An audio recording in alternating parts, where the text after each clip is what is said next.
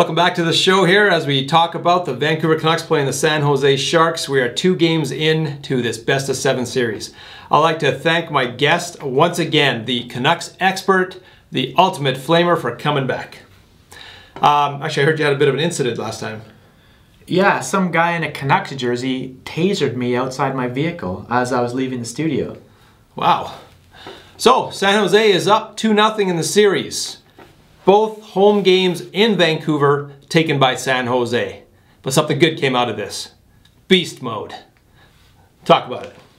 Yeah, when I'm wrong, I've got to admit it. I thought for sure Brent Burns would be put on defense to handle the Sedins, but my goodness, this guy is a legit power forward. He is...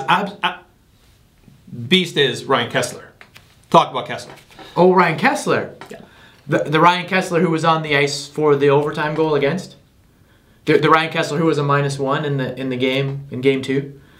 The Ryan Kesler who was coasting back into his own zone as Brent Burns and Raffi Torres went in on a 2-on-1 there in overtime?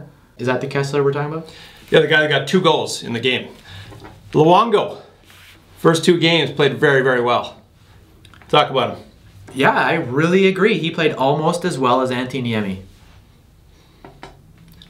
Series is 2-0 right now for San Jose. They took 2 games in Vancouver.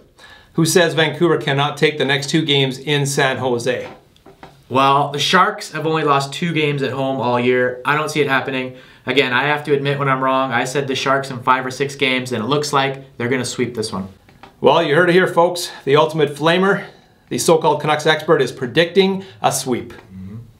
We'll see you again on the next episode as the 2013 Stanley Cup playoffs continue. Thanks again for coming out. As always, get home safe. Thanks, flamer.